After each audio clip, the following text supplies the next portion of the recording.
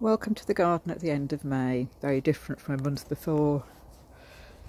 You can see straight away these hostas nearly in full leaf now, still completely untouched by slugs, still jolly good.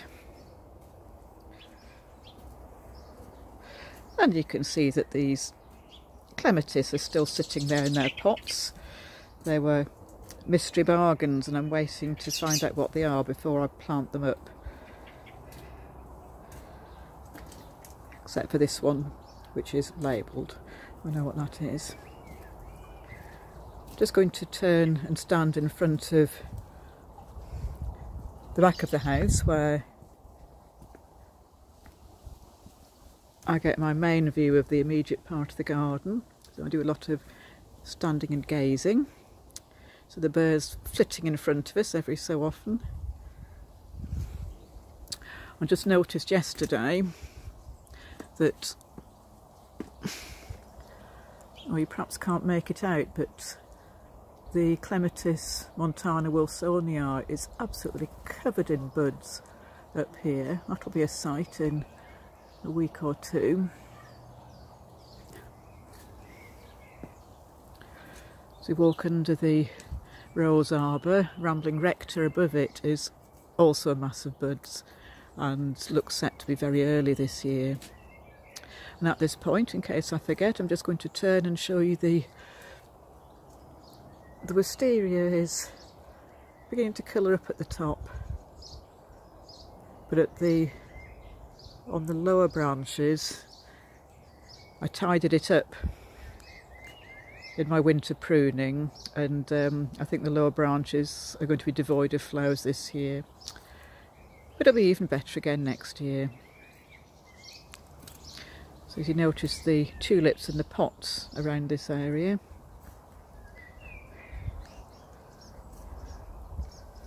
April has been brilliant for tulips, although they began to suffer from lack of rain. Climbing Rose, Claire Austin, there.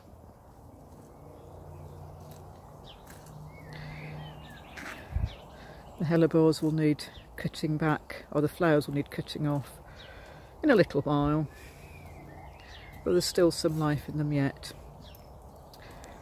So we walk past the entrance to the woodland. You can see the bluebells and wild garlic, and the path almost disappears underneath the foliage here. So we'll see in a minute. So we turn past the shed.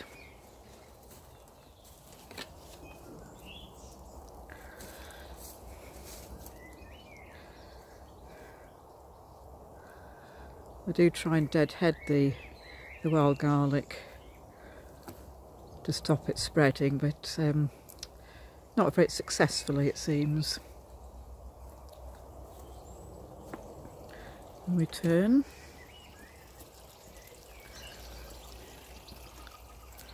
Near the main herbaceous borders,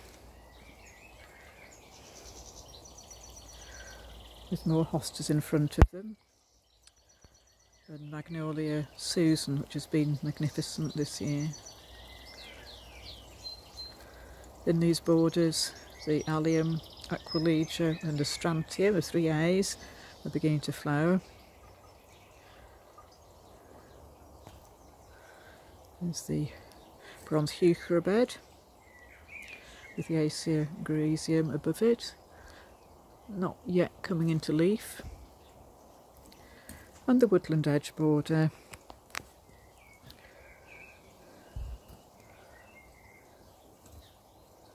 So the seasonal interest here is changing from the common snowdrop and the hellebores, as you'll see as we wander down to the bottom end, because the rhododendrons are starting to flower. And in a few weeks there'll be a real sort of tapestry of colour here, foliage and blooms.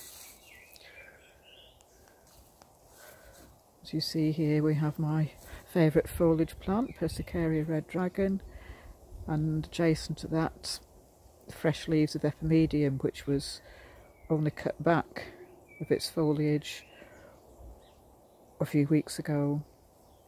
That's smothered again.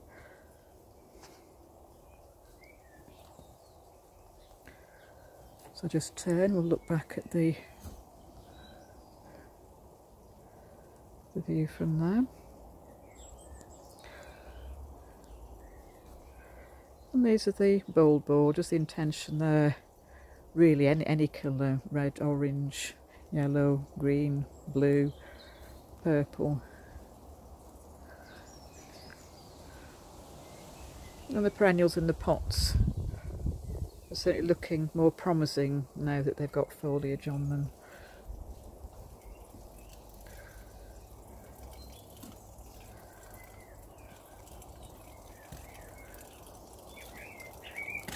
Through the gate. The sweet peas on both the sets of supports here now, and some plug plant lettuces planted underneath. And I've been planting out some dahlias here. Still more to come, but these are the most advanced of the ones I've got. I've also been planting out in the cutting beds, so I can show you better around the side of the greenhouse.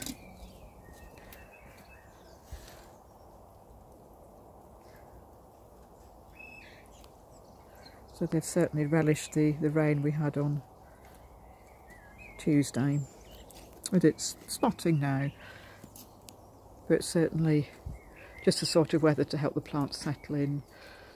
More dahlias in the greenhouse, waiting until they're ready to go out. And various bedding plant plugs. They're waiting for the tulips to finish before they go out into their pots. And the early sweet peas. Nearly enough for a little posy now. At the bottom end, not quite as crowded, and certainly not as much pressure here, the space, as there was before.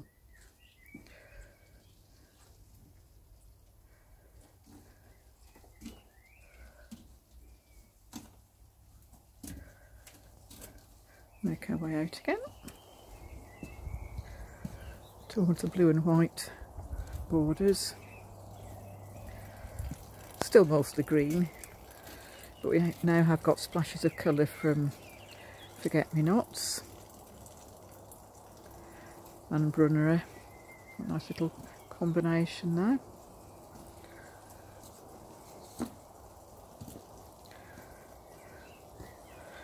This comfrey here, Hidcote Blue, the dwarf one, is fantastic for bees.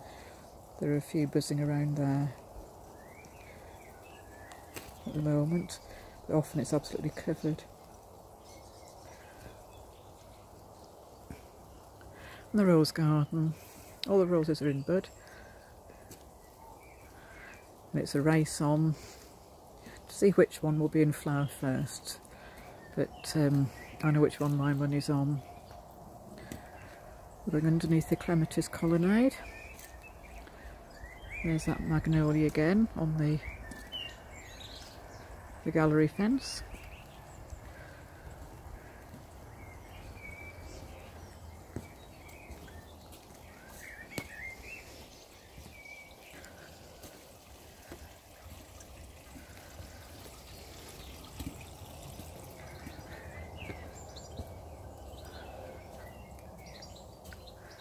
The trees seem to have become fully clothed in no time at all.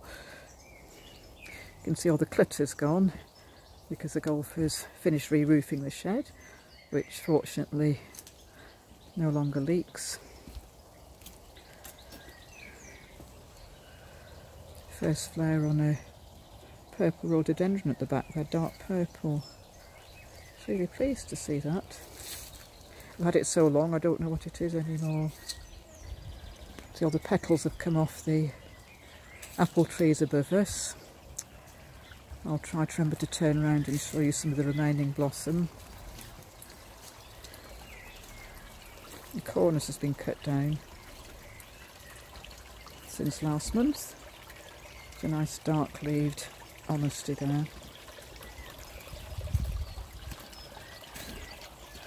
The stream is gurgling away since I topped it up with tap water this time, because it was just evaporating so quickly and I was running out of rainwater. These witch hazels here, fully in leaf now.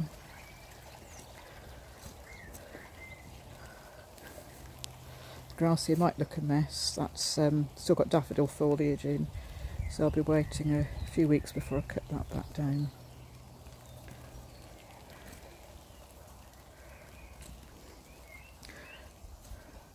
Just turn at this point.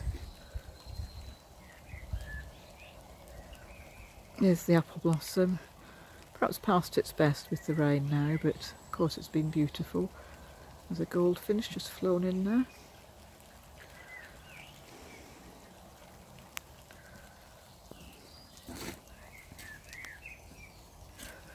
It's a quick peep in the coop, which is almost empty. You can see a very late amaryllis, 2 amaryllis there. And down towards the coop corner, still with the scaffolding sadly. So some of the pots and the collection of frogs still waiting to go back into the corner.